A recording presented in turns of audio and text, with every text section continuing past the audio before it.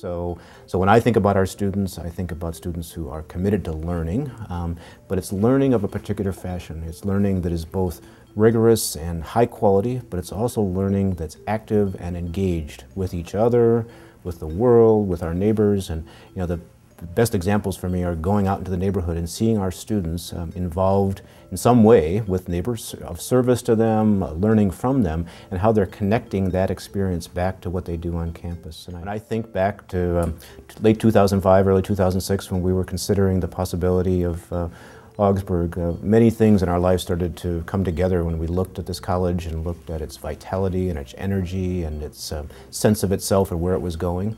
And as someone who had himself graduated from a college of the Lutheran Church at Luther College, but then had become a person really connected to and committed to life in the city, I knew that I had one option, and that was Augsburg, if I was going to hope to be the president of one of our ELCA schools. And when Bill announced his retirement, it really became something that I think we lived into. And we're here because this place is a great college. It's located in a great urban neighborhood.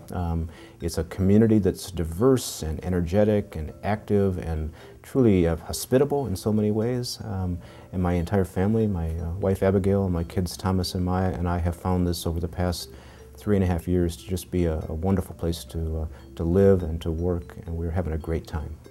I have found in this college and in this community the kind of energy and the kind of commitments that really resonate with who I am. And I grew up the son of a pastor, a Lutheran pastor, and I went to a Lutheran college and I had a great graduate education. But what I really realized out of that entire experience is that I needed to be in a community of people who link faith and learning and service in very real ways. And I think that what drove me to this community initially and what keeps me here and keeps me engaged and so committed to what we're doing is the fact that day in and day out, students and faculty and staff and alumni of this college are actually living out this connection between faith and learning and service. And I can go back in 140 years of history of this college and see example after example of that commitment and that mission being lived out, and here we are now in the 21st century doing the same thing. Well, I'm a great fan of the Augsburg Fund because I think that in many ways it is the most direct way that people can have an impact on students' lives, because all the gifts that are made annually to the Augsburg Fund go directly to our students,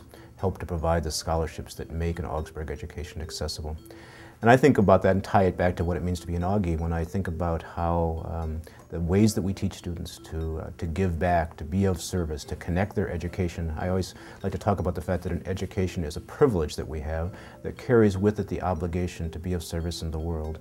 So in many ways, the Augsburg Fund is that direct way in which now those who have enjoyed this experience before, have had this privilege, can in fact make sure that that privilege is available to generations to come.